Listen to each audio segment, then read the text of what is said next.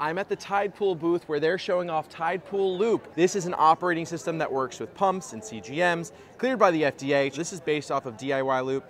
That's where you can log in foods, you can choose the glycemic index. You see how that absorption time is changing as I click. You can also go in here and choose from a variety of foods. Then you've got the pre-meal. The pre-meal allows you to lower the range until you eat in preparation. And then you've got this. This is for working out. You can turn it on for 1, 2, or until I turn off.